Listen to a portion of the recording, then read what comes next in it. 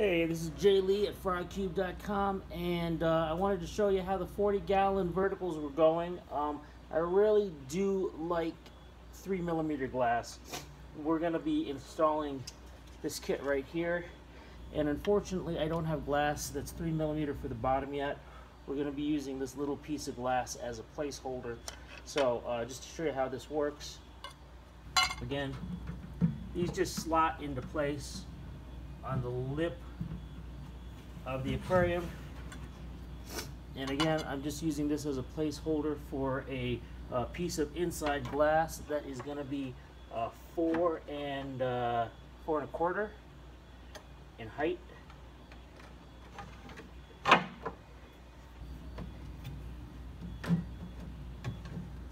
But that little piece just helps me get it in position to make sure it's the right height. You should be able to use your own 3mm at the bottom, or you could keep using the 332. Top piece pops into the top. I usually go to one corner first, and then the other, so I can pop it into place. And then all you need to do is put it on your glass. So this is 3mm. It is 28 inches by 9 inches, and it's fairly heavy. I like the weight though, and I did work hard to sand those edges down. And just slides up, drops into place.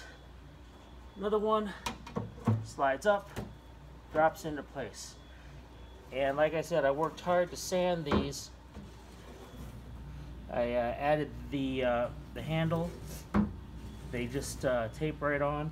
I give you 2 of them, but you can see how nice that is. And the heaviness actually adds a lot to it.